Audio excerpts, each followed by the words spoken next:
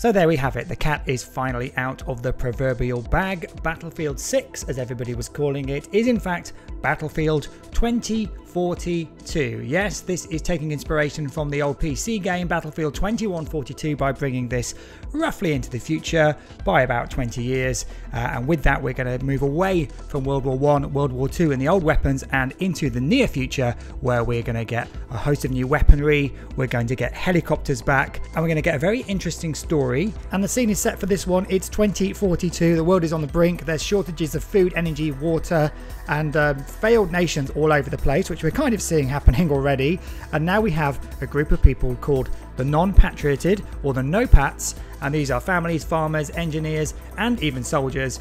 And amidst this crisis in the world, the United States and Russia have drawn the world into an all-out war.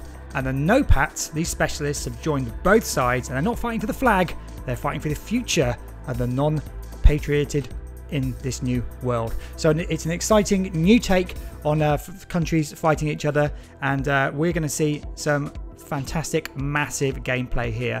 These are the biggest maps you've ever seen in a Battlefield game. On next-gen hardware, you're going to actually see 128 players playing multiplayer. There's no single player in this one, so this is multiplayer against PvP, or you can do multiplayer against AI as well, or a mix of both. So that's going to be very interesting. Also, there's going to be brand new hardware, brand new gadgets, and we'll go through some of them in a second. So Battlefield 2042 is going to launch with 7 maps, and I presume if they said launch, that means more will be added as the game comes out. Let's go over some of those maps now. So we've got Kaleidoscope, that's set in Sogdo, South Korea.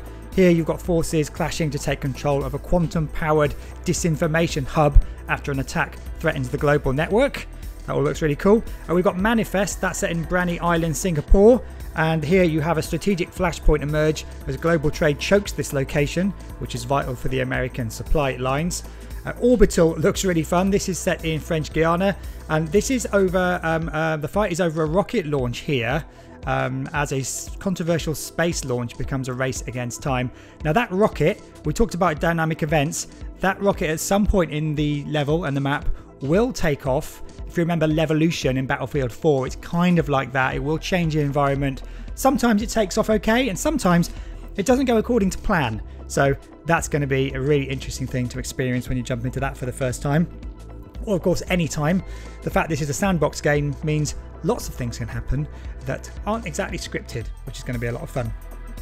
The fourth map to talk about is Discarded. That is set in Alang, India.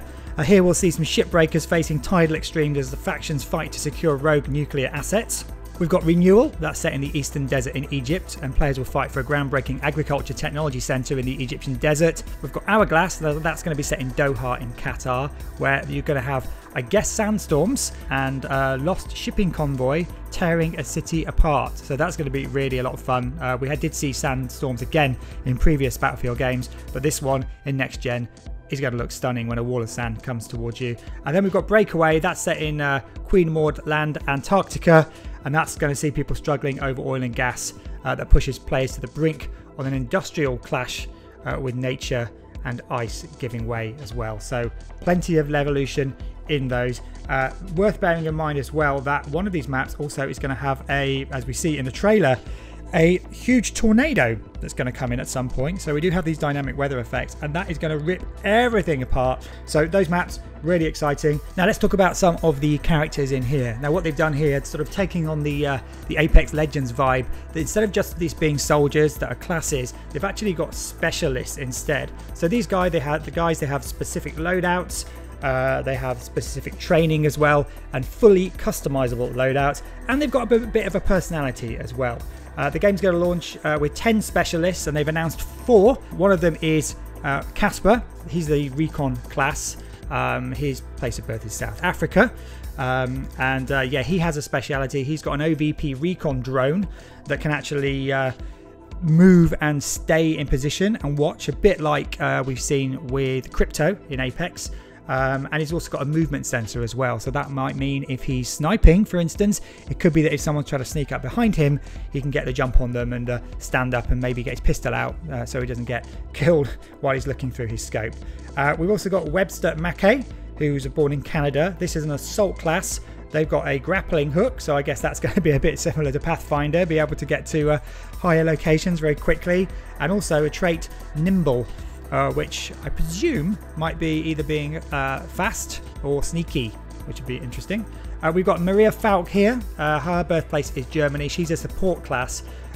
She has a trait of being a combat surgeon, so I guess that's kind of a bit like a lifeline, where she'll be able to heal people quickly or do some other cool things around being a medic. And she's also got this it's called the S21 Surette pistol. So that's her speciality. Not sure what you do with it, but that's Maria Falk.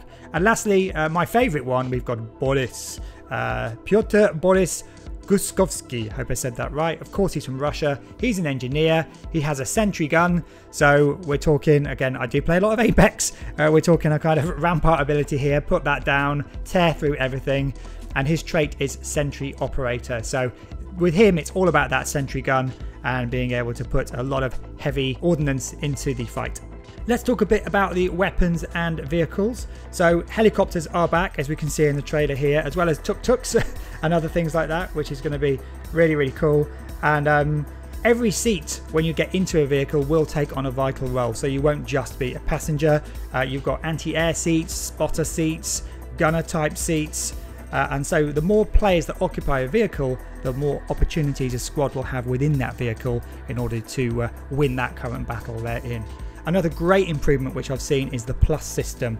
Now here, instead of being into a fight and realizing you're actually got completely the wrong weapons, you could be a sniper and you suddenly end up in a close combat situation. Using the plus system, you will actually be able to slightly modify the weapons you have in order to suit the situation around you. For instance, you might be able to change the barrel out or the mag type, that kind of thing. It's not going to completely change your weapon from, say, a close quarter shotgun to a sniper, but it will give you a slight variation of the way you do that. The way that would work is a plus system comes over your gun, and then you can switch that. I presume on PC, you're going to press a button and just use the mouse to click.